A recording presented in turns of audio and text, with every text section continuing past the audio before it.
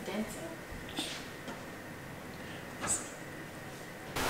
Oh hey, my name is Nadia and welcome back to my YouTube channel. This week a very special lady is turning 83. That's right, it's Bubba's birthday week and I figured I would take you guys along on a little vlog journey showing you how I'm gonna make her one of those, well, attempt to make her one of those fancy number cakes that I've been seeing everywhere and all the preparation that's going into her mini party that we're having. So I guess on that note, let's get vlogging. So I'm just about to start making Bubba's cake and I want to show you guys how I lay out my ingredients when I'm usually baking or cooking to help me stay organized and make sure I don't miss anything. So usually what I do is I look at the recipe and see in what order the ingredients are, and that's how I lay them out on my counter. For this specific recipe, I did have to measure out all of them times 4 because I'm making 4 separate recipes for the 4 different layers, which all of that will hopefully make sense by the end of this video. For me personally, I just like this. I like being organized in the kitchen. I like having a clean kitchen, making it easier to work around. Although this background isn't very clean. This is a very raw shot of me making this cake because we're kind of doing it in a little bit of a makeshift way because technically Bubba's birthday is tomorrow, but we're having a little birthday party for her the following day, which is Saturday. But you guys aren't really seeing this until the week later. So this already happened. Bubba's been 83 for a little while now, so it's all good. So long story short, that is how I organize my ingredients. So this is all gonna stay organized here. And one thing that I guess you guys don't really see in the videos because it's cut off is this is the kitchen counter, but we actually have another like elevated counter right here. I'll do a kitchen tour one day, you guys can see it, but that's where I like to keep my recipe. So I have it written down on this fun little piece of paper, the instructions and everything like that. So I just keep that right in front of me. I can look at it. I don't lose it. It doesn't get dirty because it's far away from everything. My mother's the complete opposite. She will keep her recipe book right on the counter. I don't know, it just makes sense for her, this makes sense for me, to each their own, and I think on that note, I gotta get mixing because I'm running out of time.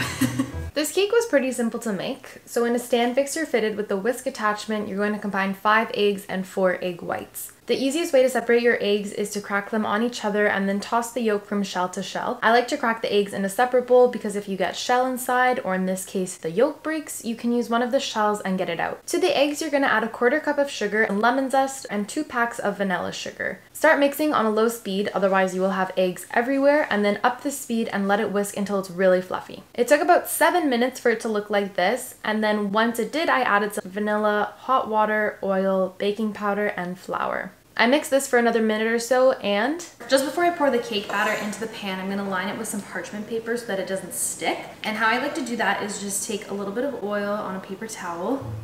That might be a little bit too much, but it's fine. And then you just wanna make sure that the pan is, I guess, kind of just brushed with oil. You can save this for later. We always use these parchment paper sheets that come pre-cut. I don't know why, I personally just find it easier. So because we use the oil, the parchment paper is literally sticking like glue to this pan, and I'm gonna brush just a little bit of oil in the middle so the other piece of parchment paper sticks, and there you have it. This parchment paper literally is not gonna move at all, so when you're pouring the batter, it's not gonna shift. It just makes things 10 times easier, and it actually lets you get the full shape of the pan, because if you don't, then sometimes you have these like weird crinkled edges. I mean, we're gonna be cutting the edges off anyway, but if you weren't, then it saves you the headache. That's going to bake on 350 for 15 to 20 minutes. It's a pretty thin cake, so it won't take too long to bake, but each oven is different, so please keep an eye on it. I always like to check by sticking a toothpick in the middle, and if it comes out clean, then I know it's done. So I messed this one up a little bit. I thought that I was supposed to put 1 cup of oil and 1 cup of water, so I did end up adding the 1 cup of water, but I realized it was actually only supposed to be 100 milliliters, so I did add the 100 milliliters of oil, but honestly, I'm not gonna tell my mom, and I'm gonna see if she says anything. She's out grocery shopping right now. So if she says something, then I'll redo this layer. If not, then I mean, it's basically the exact same as that one. And like, it's just water, right? It's not gonna hurt anybody, so it's kind of where I'm at in this thought process. Okay, so this is basically cooled. I can touch the pan, it's not hot. But I'm gonna transfer it to this cooling rack because I need this pan to make the next layers. So I'm gonna try sliding this off. It's a very spongy, like delicate feeling cake. It didn't stick to the pan though, which is what we were going for. Oh, it's ripping. It's ripping on the sides. Okay, I'm just committing, I'm committing, and it ripped. Okay, the thing with cakes ripping though is most of the time it's not that big of a deal because it is just gonna be covered in icing. This cake is gonna be a little bit different because it's not gonna be, well, I guess it is gonna be completely covered in icing, so it's fine. But now I'm worried that when I go to cut them into the numbers, we're gonna have some issues. So I guess we'll cross that bridge when we get there. Hopefully that one's a little easier to take out. This one's still a little hot. I'm gonna leave this one to cool while I cook up the other layer, and hopefully by the time everything kind of comes together, that will be cool enough that I can transfer it.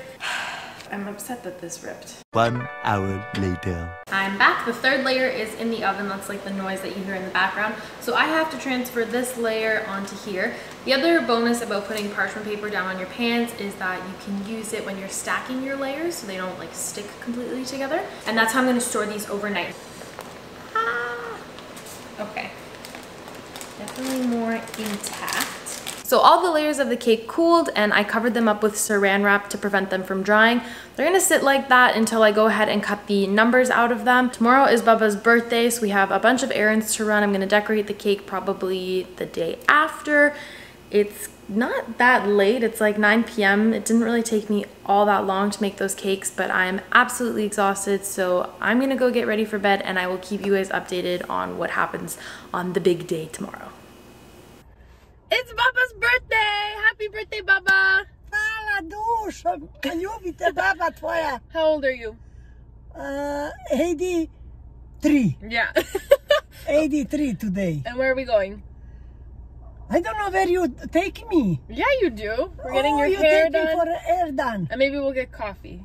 Because you like coffee. Oh yeah, that's coffee for sure. Just dropped Bubba off at her hair appointment. Now I'm at the dollar store getting some flowers for the cake. I chose these ones, and then I have to get napkins and plates, and I think we're going with floral themes, so let's see what they have. Can we talk about how the dollar store already has their Halloween stuff out? It's only August, I don't understand. I got you a button. Oh, for what? It says, birthday girl. Oh no, birthday girl. You want it here? Yes, please. Thank you, thank you. Ta-da! Ta-da, look at that. Oh my gosh. Okay. Brava Baba said. Brava Baba. No, it says girl, not Baba. Ah, girl. Happy birthday girl. No, Okay. just birthday girl. Ah, birthday girl. Okay. Cheers. Thank you, Sine. Thank you. You see, me have coffee, me have hair done, and I have this too, you know. You're a happy Bubba? I'm very happy. Good. I'm very happy. It's the day of the party and my task this morning is to finish the cake, and to do that I need to make the frosting, which I'm going to do by combining 2 containers of mascarpone cheese and 1 cup of icing sugar. I'm going to mix this with the whisk attachment, and when it's really well combined I'm going to add 1 liter of whipping cream and whisk until it forms peaks. Now I need to transfer the cakes to a cutting board and I'm going to cut the numbers out of them. I actually made these stencils myself a few days ago, so I just found a stencil online that I liked. I'll make sure to link it down below, and then I traced it onto some parchment paper. I of course made sure that the parchment paper fit the pan I would be baking the cakes in, and then I just cut the numbers out. You could use a toothpick to hold the parchment paper down, but I really didn't need to do that. It kind of stuck to the cake, so I got off easy. Honestly, this cake was a dream to cut. It didn't crumble at all, and it was really only the first layer that broke. The others held their shape really, really well. I threw the ends that I cut off into a container just to be able to store them a little easier, but you can of course munch on these, you can throw them in the compost, or you can even add some icing to them and make cake pops. Once I had the numbers done, I filled my piping bag with the filling, and I used the Wilton round decorating tip number 12, which will be linked below, but you can of course use any tip that you'd like. This was pretty easy. I just piped the whole thing, and then I felt like the cake needed something, so I added some chopped strawberries in the middle and then added the second layer on top. I did the same thing for the number 3, and just before I got to the top of the cake, I realized that I definitely was not going to have enough filling, so I whipped another liter of whipping cream and then folded it into the existing mixture, and it worked perfectly. And yes, I know I should have put the broken layer on the bottom, but it was too late and the icing covered it just fine, so there's really nothing to worry about. From here, I added the flowers that I got from the dollar store. I wrapped the stems of the flower in saran wrap, which I would definitely recommend doing, especially if you're using fresh flowers. Just make sure to not lose the saran wrap in the cake. Then I just added some half strawberries, some macaroons I bought, a few pieces of chocolate, and some blueberries. This was probably the best part about making this cake, and of course you can play around with it and have fun, but I'm really happy with how it turned out, and so was Bubba. One candle, it's gonna burn. I know, it's gonna burn, Bubba. Čeka baba dok djeta dođe. Zamislila sam sreću. So we had a lot of fun at your party, but I want to know how you actually like the cake. So are you ready for the taste test? Yes, Yes, please. please. Yes, please. You made it? Yes. That's good. Did you like your cake? I love it. Were you surprised when you saw it? Sure, I surprised. I don't know. I have 2 cake. With some number, I have 2 cake. Did you think you were 38 when you saw it, or 83? 38. Yeah? Yeah. That's good. Do you feel 38? Not really. So, Bubba, what do you rate this cake out of 10? Do you give it 1, 2, 3, 4, 5, 6, 7, 8, 9, 10? 10? 10. Well, there you have it. Bubba gives this cake a 10 out of 10. Would you want me to make it for you again? Many years you have to make. That's all from us this week, guys. I hope you enjoyed this video. Don't forget to like, comment, and subscribe. And I guess we'll see you at Bubba's 100th birthday? It's okay. Sooner? I fine with that. You're fine with that? But we'll see you sooner than that, Yeah, right? I see you. See you next Friday. Bye. Is this going to focus on me? Because if it's not, then that's just really annoying. Is it going to look so creepy? Is that announcement going on? Is this light on? Oh god, my arm is getting very tired from holding the camera. It's not a very light camera and I don't have a portable tripod for it. Okay, where is the least messy? Probably there. And my task this morning is, oh my god, my dad just sneezed.